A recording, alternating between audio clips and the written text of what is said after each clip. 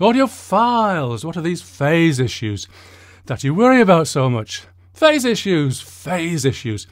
What are these phase issues that people complain about so? And by people, I mean audiophiles, hi-fi enthusiasts, and people actively involved in music recording and production. All kinds of audio. Where this is coming from is that if I ask a question on audio issues, there's that word again, in my videos, there'll be a rush to comment phase issues, as though those two magic words can explain anything thoroughly and completely and put an end to any further investigation or discussion. Sometimes the expression phase issues just comes up out of the blue, like the monoblock power amps I reviewed recently, that will inevitably suffer from phase issues according to some commenters. The thing is though that phase issues are a real thing, or things, but we can do better than pin all the woes of the audio world on them. What is this phase business then? Okay, two identical 1 kHz sine waves. Add them together, we get a 1 kHz sine wave at twice the level, plus 6 dB if you like. The period of a 1 kHz sine wave is 1 millisecond. So what if we delay one of the sine waves by half a millisecond? Oops, where one is high, the other is low. Add them together and we get nothing. Stone cold silence. Stone cold. We call this a phase difference of 180 degrees. We can also get this by inverting one of the sine waves, but I'll leave this case for a future video. Okay, that was half a milliseconds delay. What about delaying one of the sine waves a quarter of a millisecond? They add, but not as much as 6 dB. Mathematical commenters will tell us how many dBs, no doubt. And pedantic commenters will tell us that a phase difference of 90 degrees is called being in. So from this we get that a pair of sine waves can reinforce each other, cancel each other out, or something in between according to their relative phase. And their relative phase will be due to a delay which, in the simplest case, will be somewhere between 0 and the period of the sine waves. That's enough of that. How will this affect us in real life? Real sounds, not just sine waves. The issue starts when we have a signal and a copy of that signal that's delayed in time.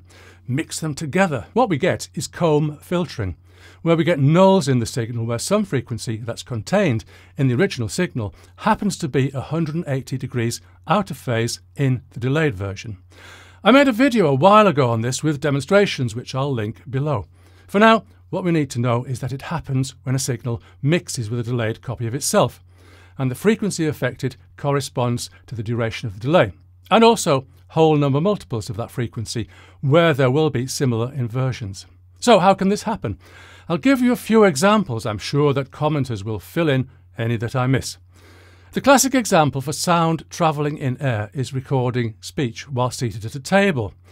The microphone picks up the speech directly and also the reflection from the table's surface. The longer path for the reflection creates a delay, and hey presto, we have comb filtering, the classic phase issue indeed. Whether this sounds bad or whether you can hear it at all is variable. For myself, right now, I should have an absorber on my desk, but sometimes I forget, and this is one of those occasions. But it hasn't killed my channel yet. But according to the immutable laws of science, without the absorber, and even with it, because it isn't perfect, at least some comb filtering is present.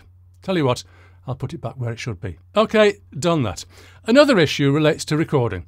Let's suppose you have a solo clarinet and you record it with a pair of mics spaced apart. Regular watchers of my channel will see what I did there.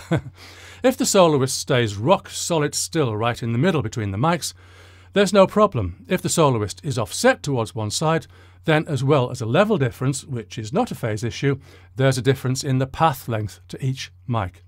So there's a delay in the more distant mic, and phase issues.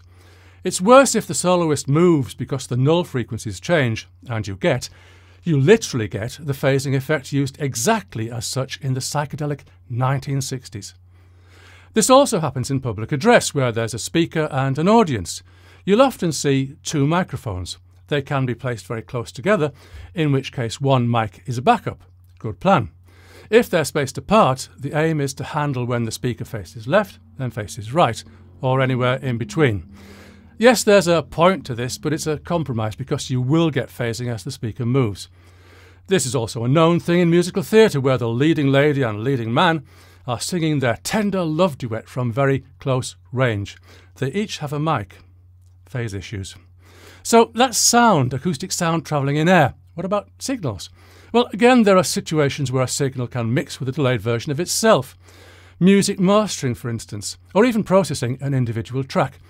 There's often a case to process different bands of frequencies differently.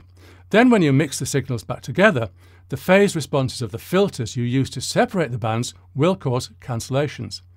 You can use linear phase filters, but they come with a different set of problems. But you're just an enthusiast. You have a simple, decent, no complications system, no phase issues, surely. Think again. Your loudspeakers have crossovers. They separate out 2 or 3 frequency bands, capacitors, inductors, delays, and then the signals mix together as they come out of the drive units. And are the drive units time aligned? One more, 2 more, and back to actual sound rather than signals. Let's imagine a mono signal coming from your 2 loudspeakers. Same signal, mono. You're in the dead centre, perfect listening position.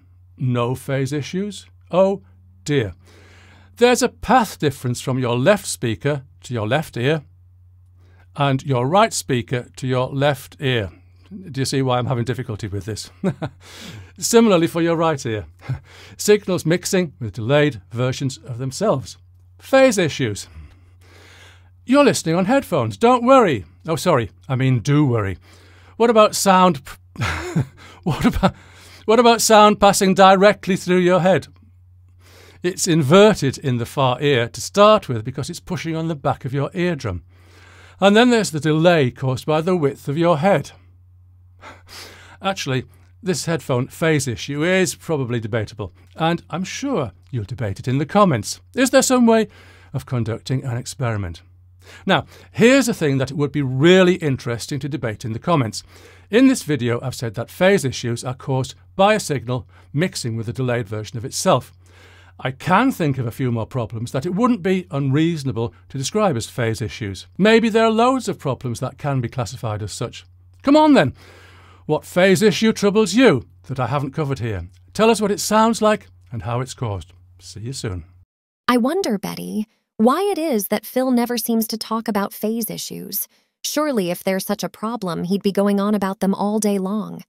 As I understand it, Debbie, Phil spent a lot of time meditating on top of a mountain. He has learned the ancient skill of modulating the distance between his eardrums so that he hears everything in perfect phase.